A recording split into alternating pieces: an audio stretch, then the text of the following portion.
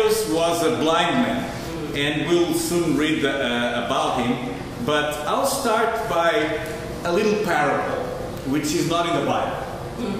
And this is the parable of the pencil.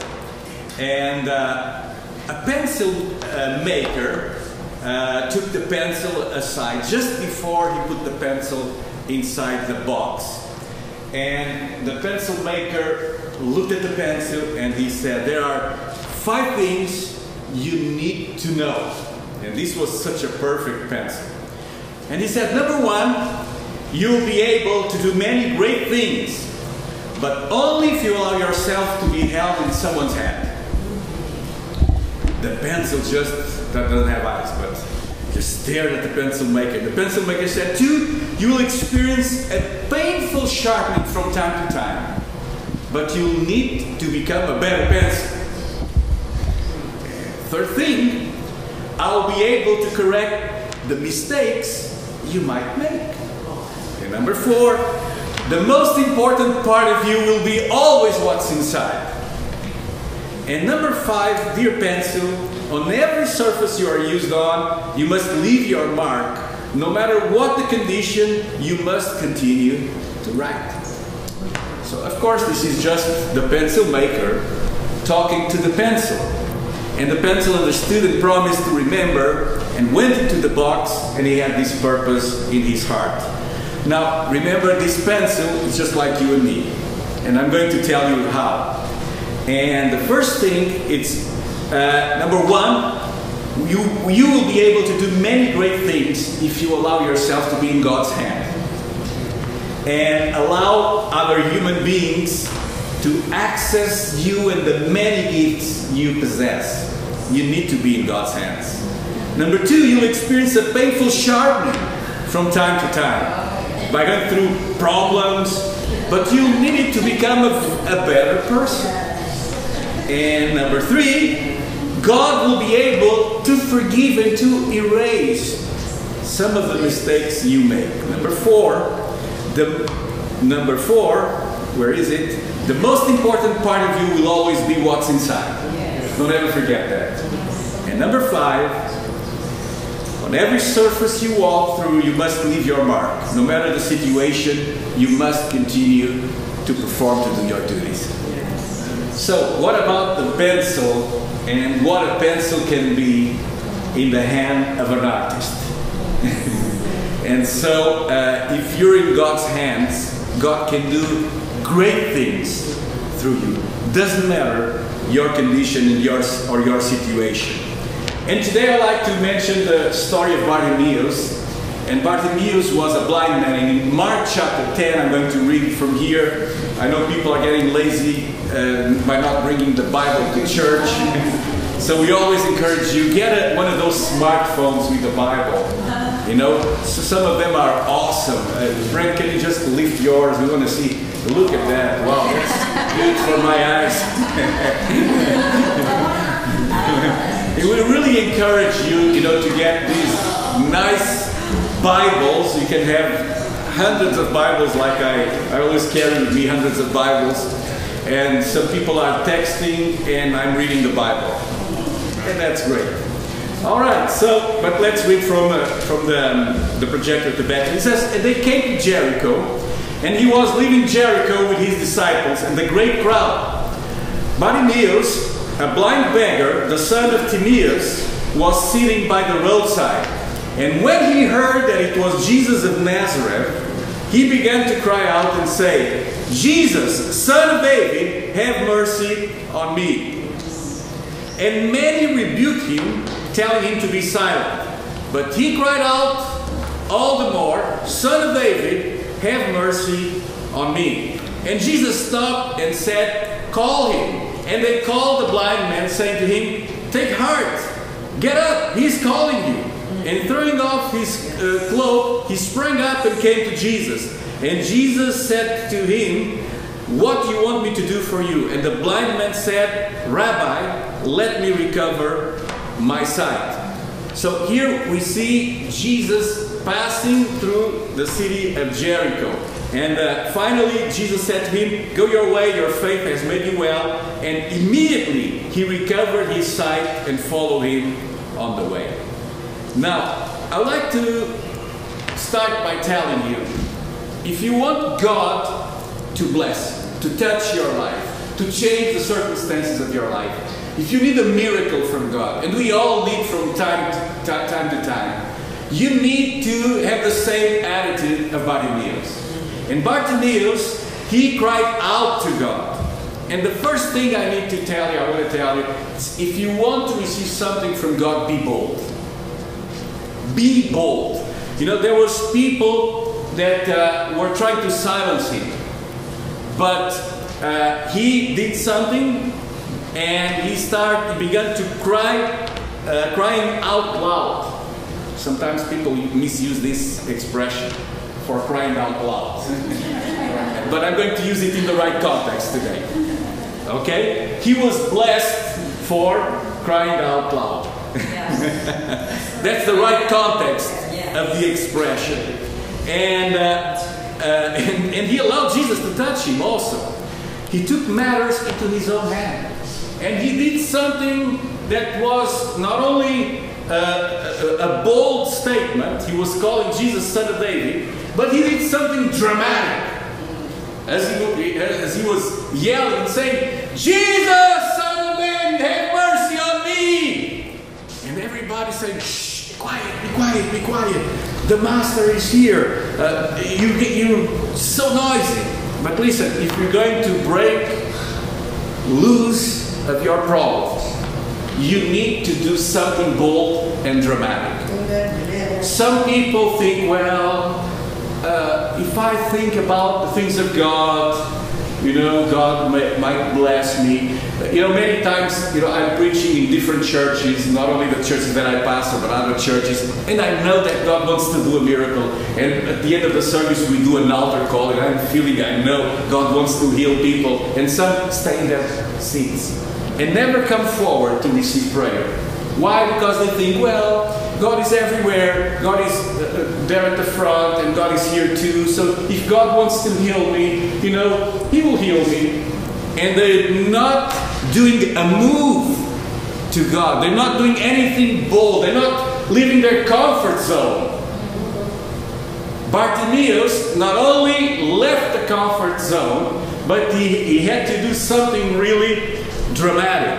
And he had his cloak, and the Bible says that he just threw the cloak and went to Jesus.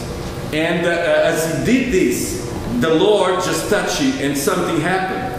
And the cloak represents who he was, because it was a beggar's cloak. And the Bible says in Hebrews chapter 12 verse 1, "Let us lay aside every weight, every sin that easily entangle us." As we move to God, we need to lay aside every barrier, every burden, every sin, whatever is keeping us from a transformation. The beggar's cloak was the uniform of the beggar. So they will know this is a beggar by the way he was dressed. It's like when you go downtown Montreal or some cities in the world, some people, they don't need to dress, with the old clothes, because there's Salvation Army and there's Village de Valère and all these places. But if they're going to ask for money, they'll put, their uniform, really, really old rags and clothes. And I've lived in a place where people even rented babies to beg in the street. The gypsy ladies will rent a baby, and they will take a rented baby, to beg in the street, so people will give them some more money. And in those days, the beggar's cloak represented the way they could survive. It was their uniform. It's the way you knew that's a beggar. Like, when we were yesterday at the powwow, we know who's participating in the dances by the way they're dressed. We know who's a policeman, a police officer, by their uniform. And we knew he was a beggar because of his cloak. But when Jesus called him, he knew he had to get rid of that cloak. He didn't want to come to the Lord with the cloak of the beggar, because he was doing a change. He was operating a change in his life. And you know what? We can carry also our cloak, not of the beggar, but our own burdens. And some people, carry these burdens. I've been rejected all my life. Some people, I know women that went to 2, 3, 4 divorces. So they think all men are criminals. All men are terrible. And they have this cloak. They have this burden. And so it gets to a point in their lives they don't want to be close to any man. When I'm willing to come to the Lord, I need to lay aside all my burdens. Some others, they think, well, I really wanted a miracle. I want God to touch me. I really want God to do something in my life. But they're carrying their cloak, the cloak of religion. And they think, well, God cannot do this in my life. And they have all kinds of thoughts and prejudice and ways of doing things. And sometimes it's amazing. I was just commenting as I was driving to the church. Like yesterday we had a lady that came to our booth, and she said, "Oh, I'm a pastor. I pastor an Anglican church, and I'm planting some churches." And oh yeah, and I want to ask you something. Do you think it's a good idea if I'll use a debit card? I said, "What do you mean a good idea to use a debit card?"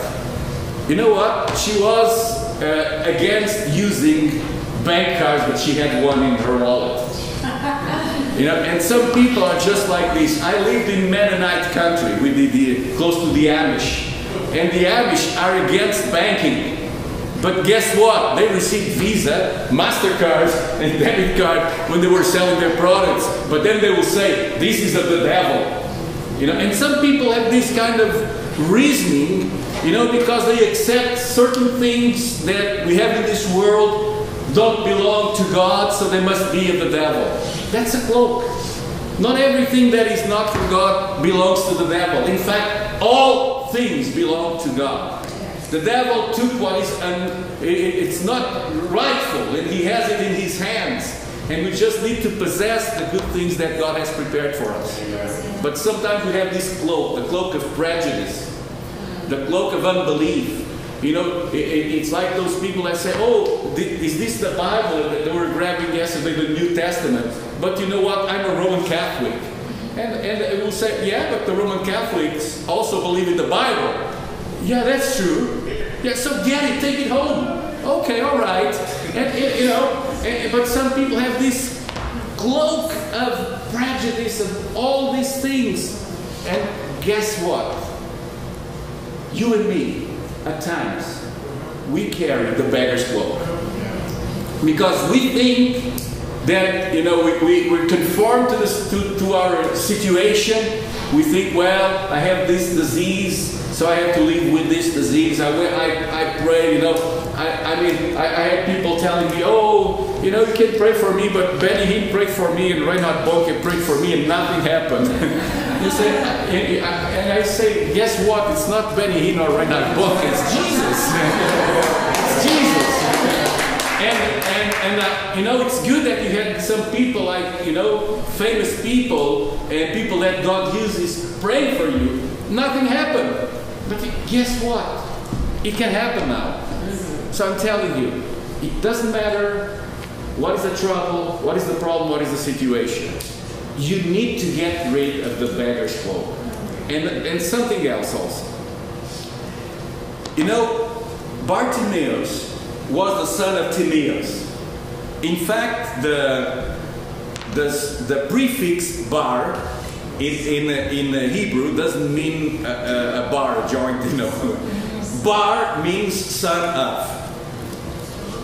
So, for instance, Simon was Simon Bar Jonas, meaning he was the son of Jonas.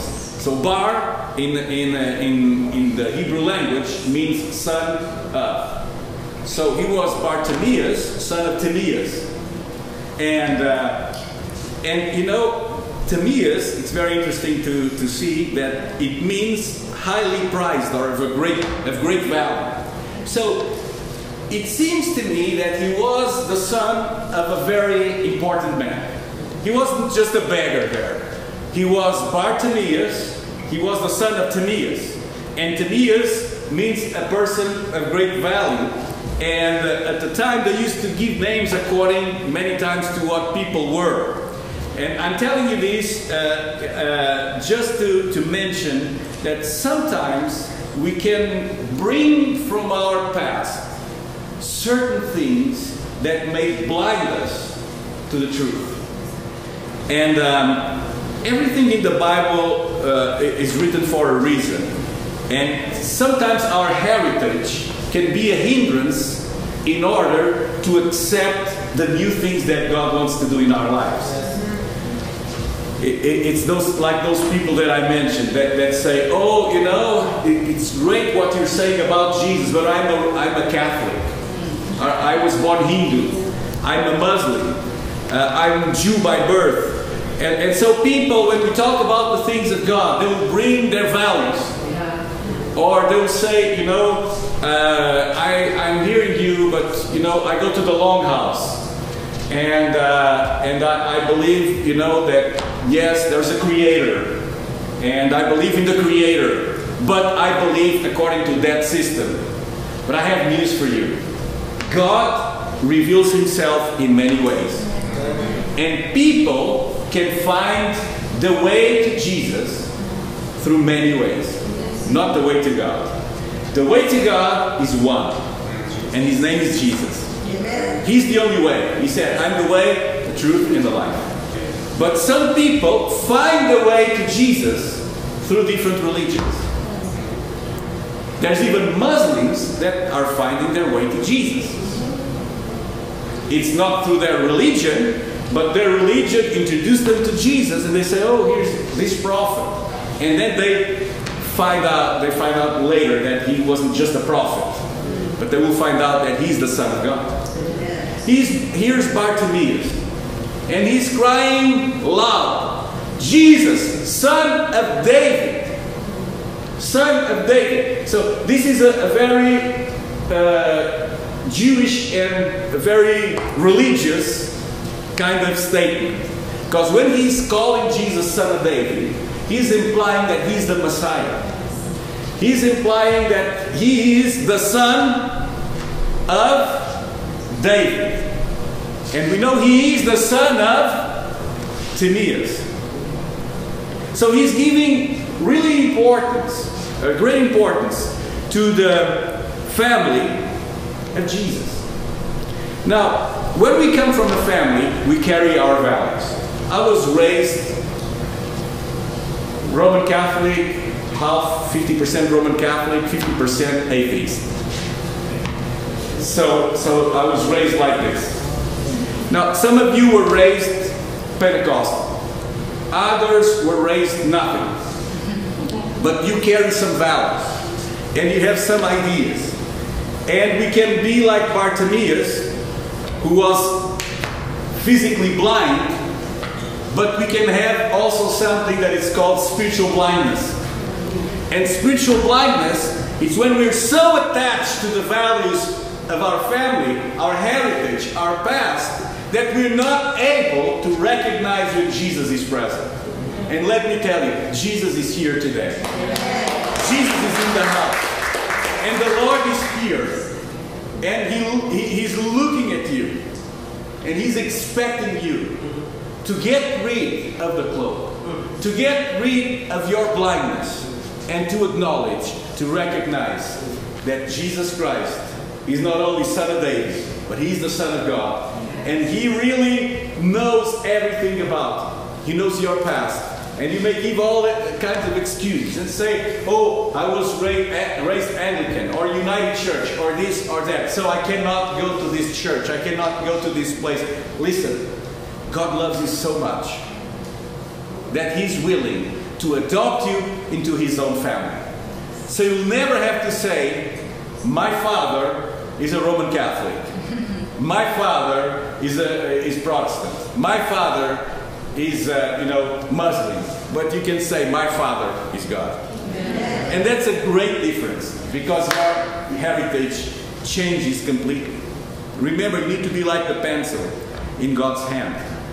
And Jesus is asking today the same question he did to Bartimaeus. When Bartimaeus arrived and he was right there in front of Jesus, Jesus asked the man, what do you want me to do for you? Wow. When I was a kid, I loved, fairy tales and all those stories. And I used to imagine if I would find Aladdin's lamp and the genie will come out of the bottle, I would like to imagine what 3 wishes, what are my main wishes, what do I really want from the genie? There's no genie, but here's one bigger than any genie. He's the creator of the universe. And Bartimaeus is confronted face to face with him. And it's obvious. You have a blind man in front of you. You can do anything. Do you really have to ask what you want me to do for you? Well, we might think maybe not. But Jesus asked. Because he wants it to come out of your lips. He wants to know. I'll never forget, as a young pastor, and I was traveling, and once I went to Toronto about 17 years ago, and I was preaching in this church. There was a great move of God, a revival, and people were getting saved and healed, and so I was praying for people, and the Lord was healing people, and there's this man at the front, and I noticed he had a limp, and he had obviously a problem, and I told him, I'm going to pray for your healing. And this man was scared. He said, no, don't pray for my healing. I was so shocked. He said, what do you mean? I will lose my compensation. and I wasn't aware what compensation was when I came, because I was coming from Europe. I will lose my compensation. And I don't even remember what he wanted me to pray for. I think it was money or something. And I was so mad. I said, no way, I'm not praying for you. He was upset. He was really upset. But I was so angry, What? You don't want to be healed? So here's Jesus and Bartimaeus. And Bartimaeus could have said, no, don't heal me. I don't want to lose my compensation. I just want a million talents or whatever money they had. But Bartimaeus came to Jesus with the right heart. Jesus had this question because he wanted him to pronounce something. And I'm going to come to the end of the message. And let me tell you, the Bible says in the Old Testament, everyone who calls on the name of the Lord will be saved. And the word saved is not just be saved from going to hell. It's be made whole. And I really like this passage because it talks about calling upon. And I want to give you an example of what it means to call upon. Okay? Have you ever went to a hospital or to the doctor and you're in the waiting room and you wait there for hours and you're just waiting and waiting and waiting, and you have to see the doctor, and here you are. If it's at the hospital in Montreal, you can spend good 5 to 7 hours before you see a doctor, and they call this person and they call that person. Let me give you an example of what it means to call on. And if you're in this situation at the hospital and the doctor or a nurse comes and calls you and says, Lucy Schwinard, what are you going to do? You go, of course. And then you get to the doctor, and the doctor looks at you and says, oh, here you are, Lucy. So I wish you the best. There's that counter over there. Go there and pay for the consultation. Bye-bye. Is that what happens? No. when the doctor calls upon you, it's obviously because he wants to listen to the patient's concerns, and after he assesses the situation, he will give further instructions, and he will say, this is what you have to do. Listen, in this situation, Bartimaeus was calling upon Jesus, and Jesus called upon him. Jesus, the doctor, said, Bartimaeus, come here. And when the Bible says, call on God or call upon the Lord, it's not a matter of, let's do a prayer and say, hi God, here I am. And we do, we have the way of approaching the Lord.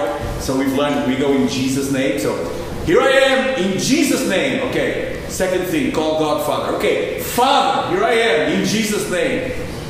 And bless me. Bye-bye. And you hand the phone. Listen, when you call upon God, it's not just to say hello.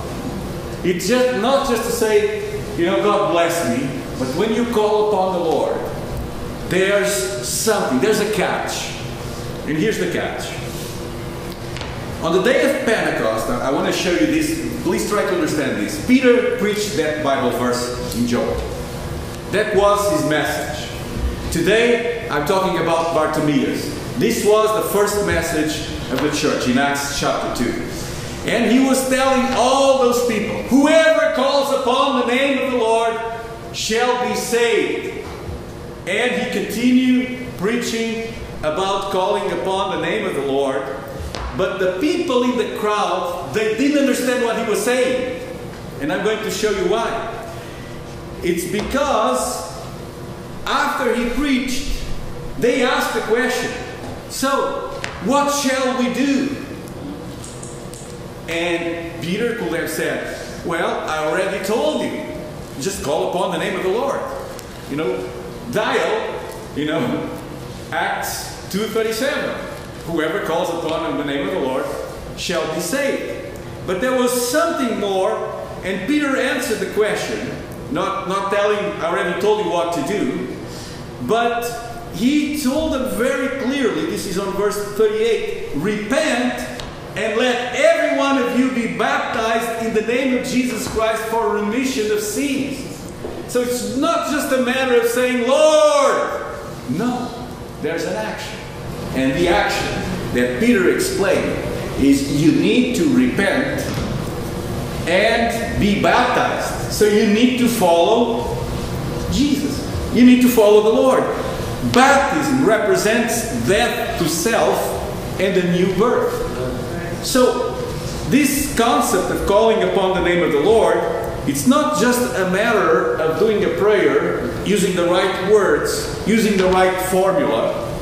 It's not just saying, Father, in Jesus' name, here I am, hallelujah, bless me. No. God will question you when you're really calling upon the name of the Lord. Even if you come with a sickness, even if you come in a desperate situation, and some of you might be in a desperate situation.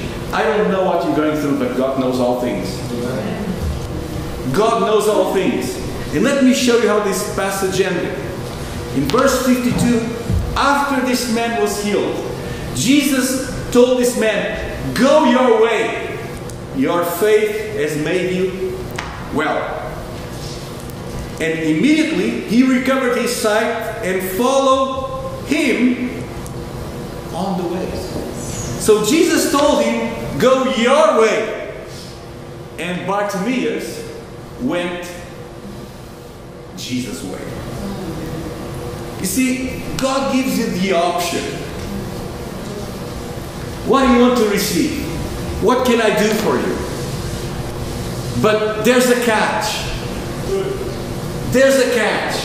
Because some people think, well, I just want to be healed so I can go, to the poker bar, to the slots, and I can sit for 4 hours without having a pain in my back. And that's that's fine. It's your desire. It's a valid desire that you want to receive your health for your own purposes. But here's the catch. Jesus heals. Yes, He heals. Jesus wants to heal you today. Jesus wants to do a miracle today. But the catch is, when you call upon the name of the Lord, He will tell you, let me put you to the test, Brent. Brent, go your way. And now, you're healed, you're whole, and you have a choice. You have your way and Jesus' way, His way. And you make the call. And I believe Jesus knew already what was about to happen. Now, the phone rings. That is today. Who's on the other end of the phone? God is calling.